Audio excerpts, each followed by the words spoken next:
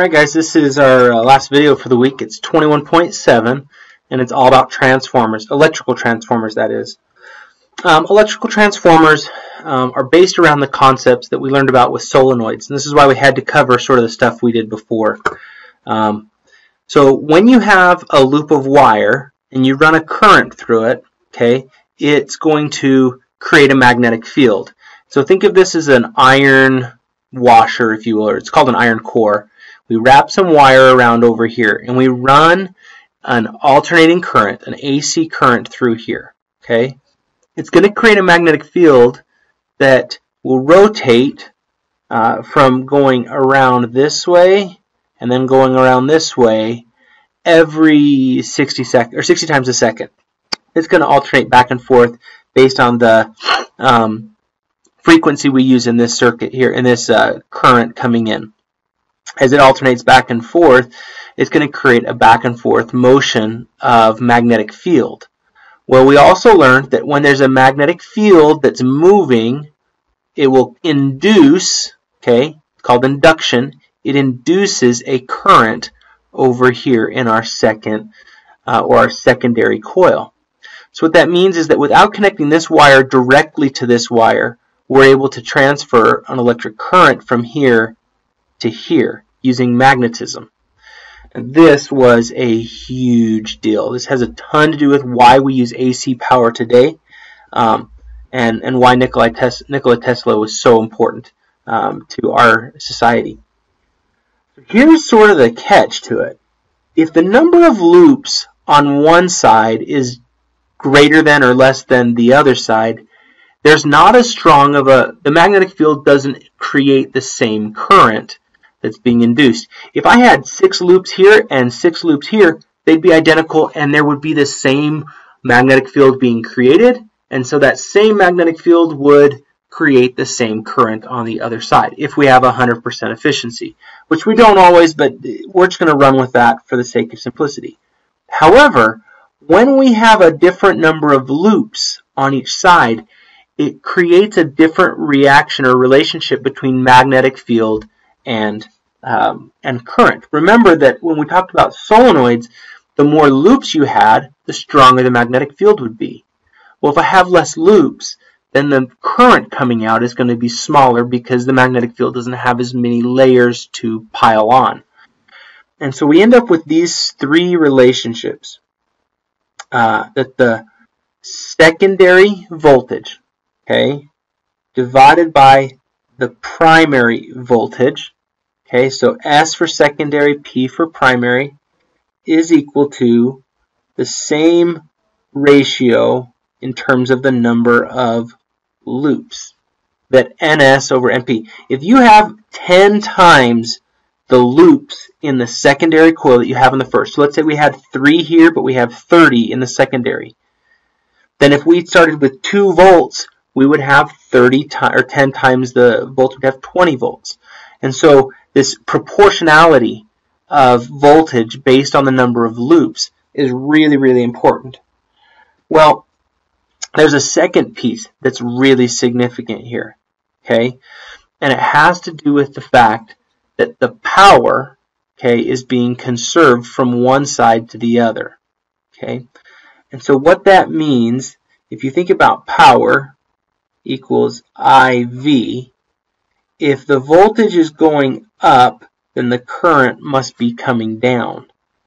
There you have an inverse relationship, which means that if the number of loops in the secondary over the number of loops in the primary creates a fraction, that the current would be in the exact opposite ratio.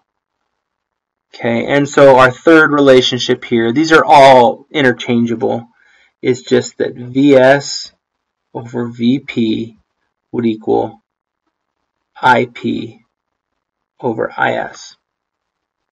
You can use any arrangement of these. You can flip these upside down. It's basically a cross multiplication problem, but it is just that straightforward. Now here's why this matters so much. Power consumption can be measured by IV, but when we're talking about current in an AC circuit and voltage that we're going to create, the reality is the power in here is the same. But if I can get the power loss due to the wire to drop. See, with direct current, when we ran electrical wiring, the longer you made the wire, you just lost so much power that you couldn't travel direct current very far if you produced it. That was Edison's problem. Tesla said, if we think of power as I squared times R, which is one of our variants, okay, we take V and replace it with IR, okay, and that produces I squared R.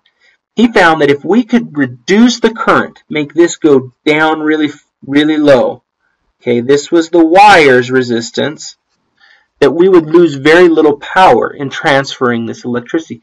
But we had to do it with a low current. Well, based on this principle down here, if we want the secondary coil to be small in current, we need the secondary voltage to be very high. And so if we could just use a transformer to crank up the voltage, okay, so high voltage was going to produce low current.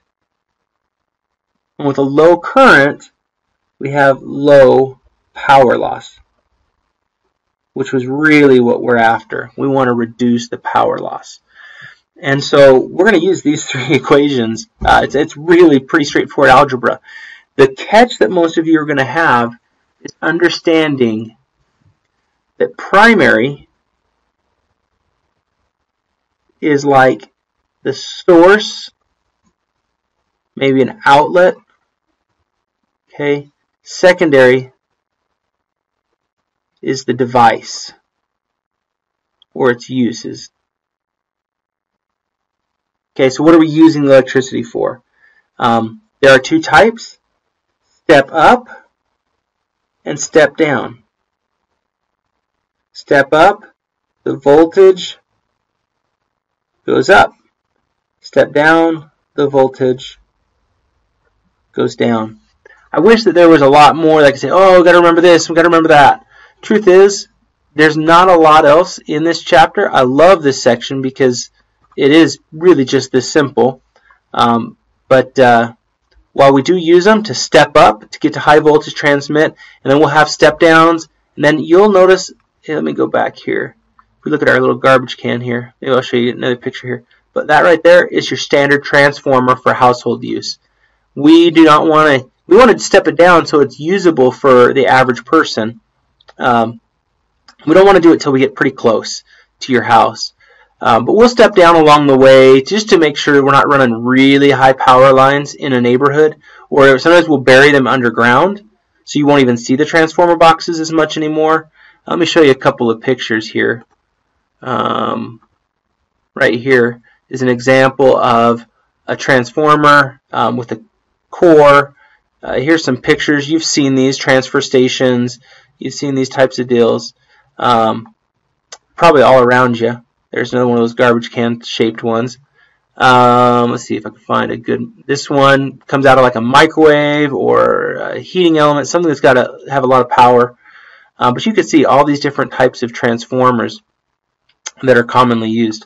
Let's go back in here and jump down to the homework problems. You're doing 30 through 36, which are right down here in our transformers. And so some things you think about, they're pretty straightforward for the first part. 34, a model train transformer plugs into 120 AC source. Okay, that right there, it's plugged into 120. That would be your primary. Okay, and it draws 0.35 amps while supplying 7.5 amps to the train. That 7.5 amps is to the train, which means it must be to the device, the secondary current. The 0.35 must be the primary current. And so you can kind of walk your way through that and try to figure those things out. Remember, you have all three of those equations, but there's not a lot else to it. You just need to ask your questions when you get stuck.